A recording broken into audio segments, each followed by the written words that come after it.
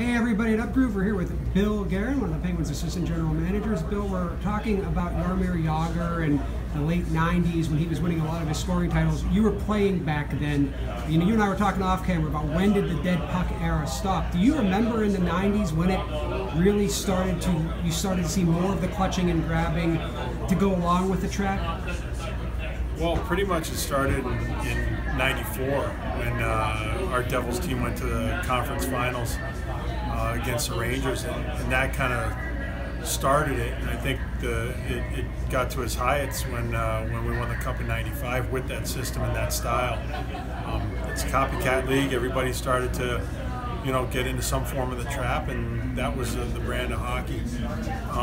But Jagr was one of the guys that was still able to produce a lot of points because it was one of those times when scoring was definitely a concern in the league. When we talk about the difficulty scoring, it's hard to score in this league at any level. But back then you had the expansion, and you had a lot of those teams your Jersey team was very skilled and played good defense. Those expansion teams, sometimes they took a little more liberties. I'm sure for a guy like you who was a skilled player too, that became frustrating at times at nights to see that. There wasn't a lot of room. I mean, because the red line was still intact. There was a way that an expansion team could have success right away.